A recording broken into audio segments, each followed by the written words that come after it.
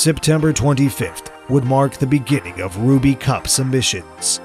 Players would have until October 16th to set their best time on all 5 of the Ruby tracks. During one of the many snaking sessions on Mute City, Twist Road, JKT would make a monumental discovery that fundamentally changed how GX is played forever. JKT was quickly approaching the section of Twist Road that loops upwards over itself, which is known for making your ship lose a lot of speed.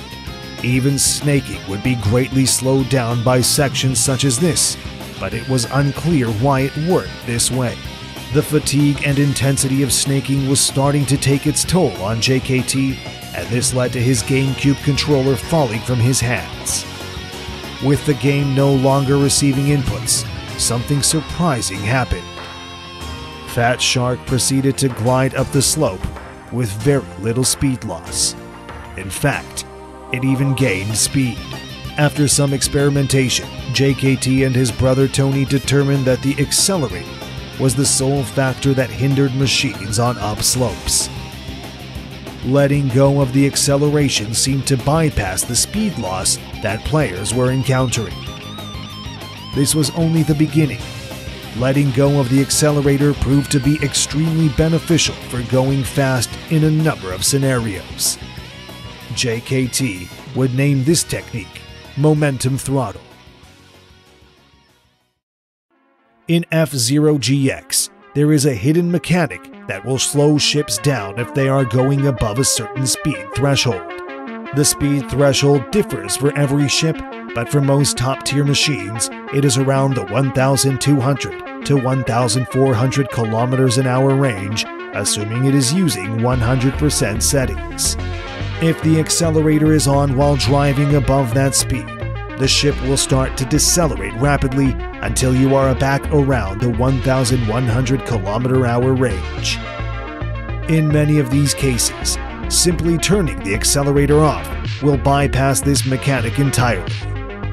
It seems like such an obvious oversight in hindsight, but letting go of the gas in a game like F-Zero is something players never think to do.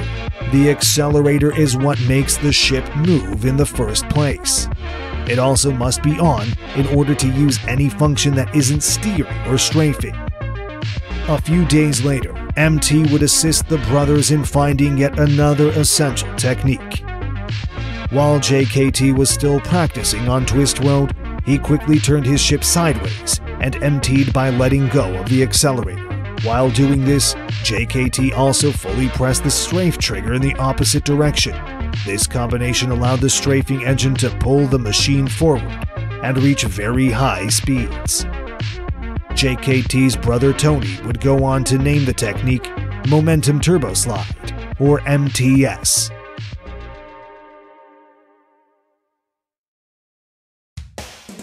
This technique allows players to take corners at incredible speeds, but it would prove to be very difficult to pull off.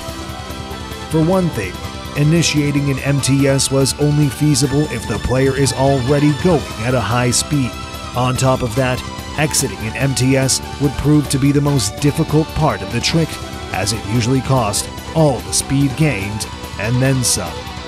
The two brothers decided to withhold all knowledge about these discoveries until the Ruby Cup ranking period was finished. Even with the huge benefit of MT, they knew Japan would be tough to beat.